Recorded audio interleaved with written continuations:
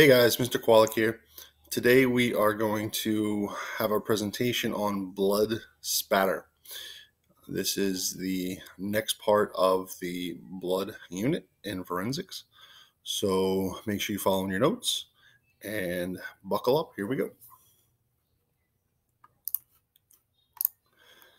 Blood stains, blood spatter, however you say it, is a way for forensic scientists to analyze how blood coming from the human body or any body hits a surface and can give us really good information about what might have happened or what direction something had happened, and can be very informative.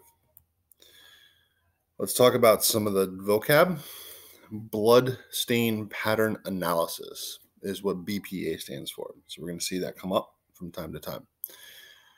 What can we learn from blood spatter? The type and velocity of a weapon being used can be determined by how blood hits a surface. Possibly the number of blows that a blunt object made on a body can be determined by how the blood spatters against a surface. Possibly the right hand or left-handedness of an assailant can be determined. Position and movement of the victim and assailant during and after the attack can all be determined.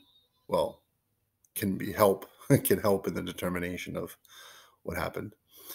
Which wounds might have been inflicted first, the types of injuries, how long ago the crime was committed, or whether or not death was immediate or delayed.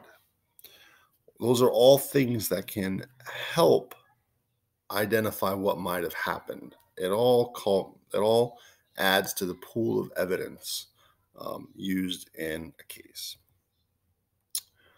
So, how is blood evidence detected at a crime scene? A lot of times, blood is mistaken for other things, might look like dirt, or in some cases, a criminal might try to remove the blood from a crime scene, but a good forensic scientist can find it by using some tools. First, light sources. Those are the ones that you see on the crime scene investigation shows on all the different channels on TV and in movies.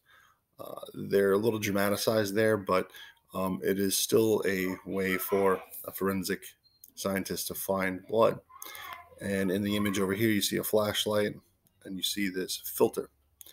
And an investigator will first examine the crime scene and look for areas that might contain blood. They may use high intensity light or UV light to help find traces of blood and other bodily fluids that are not visible under normal lighting conditions. So a lot of times you see them wearing orange goggles and using UV lights to pass over surfaces, and it helps identify maybe where blood was in the past.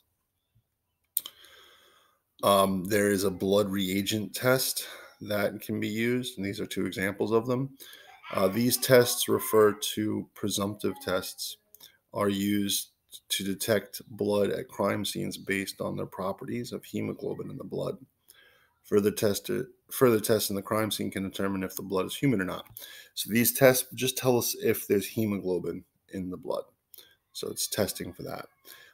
There's a phenolphthalein test. It's a chemical that is still utilized today and is usually referred to as the Kastle-Meyer test, and produces a pink color when reacted with hemoglobin. And a hemostick is a strip that is coated with TMBs and can produce a green or blue color, which would again show the presence of hemoglobin. And in the inset picture over here, you can see the blood on this strip over here turn black, where in the control they just dropped the fluid on without a presence of any kind of hemoglobin or blood, and it stayed yellow.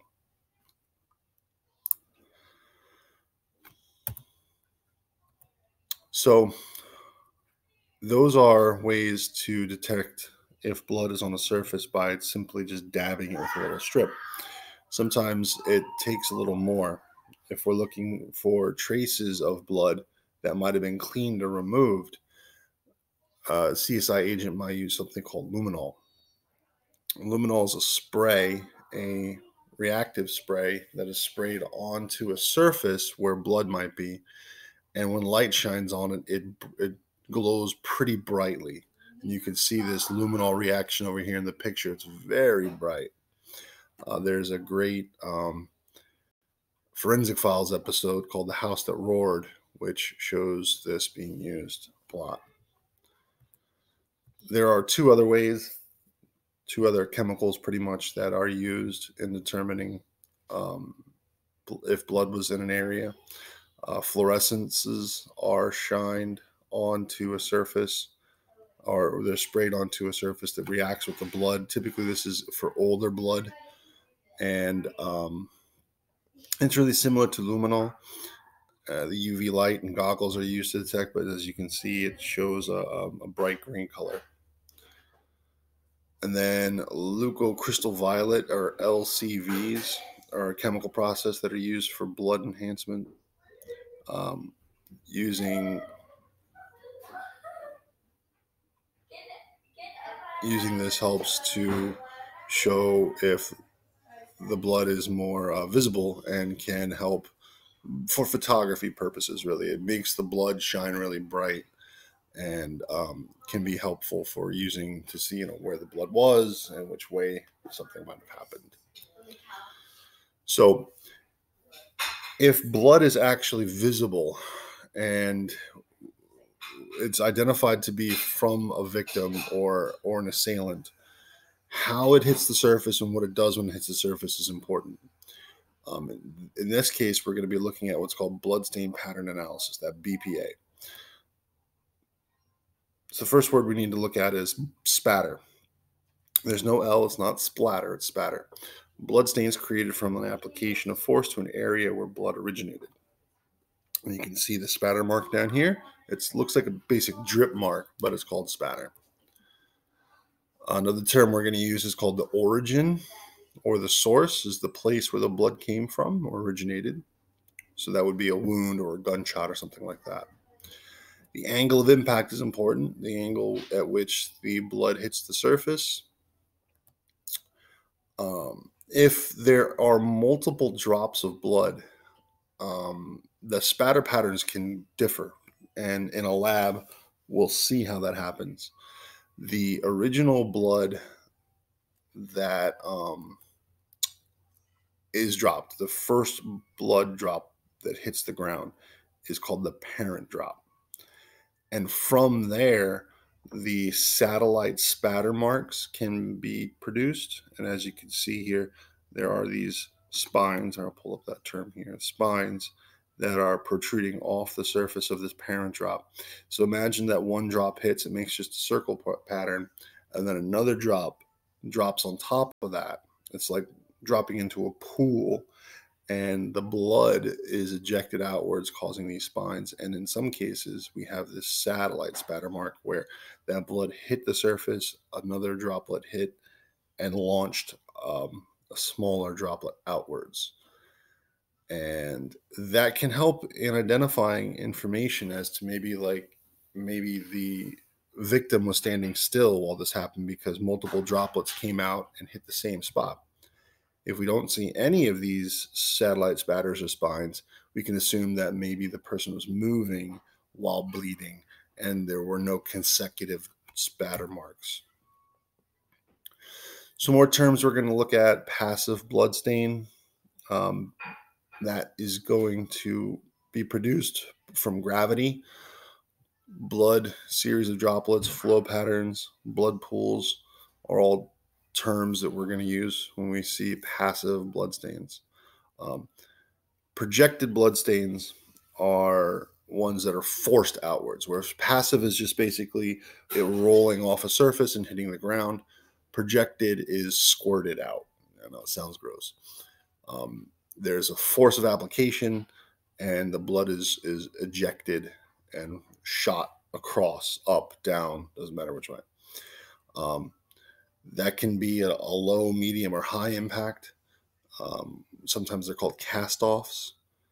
In some cases, if one of the arterial veins are cut, it can actually come shooting out of the person, or if maybe an exploratory blood was launched out of a nose, mouth, or wound, if there was an impact and blood was shot out, that's going to produce a much different looking blood stain than if it were just dripping down in a passive blood stain. The last one is called a contact or a transfer blood stain, where, for instance, in this image over here, you can see a shoe print left on the ground. It looks like a van or something like that. And the person who stepped in blood transferred the blood on the bottom of their shoe somewhere else, producing this blood mark, this blood stain. Um, it can come from a lot of different ways. Maybe somebody touched blood on their hand and they touched the wall, leaving a bloody fingerprint behind, or their leg was full of blood and they came in contact with a wall and they left a pattern from their pants on the wall in blood. Um, that would be a wipe pattern or a swipe pattern. But either way, it's transferring blood from one area to another on the surface of something.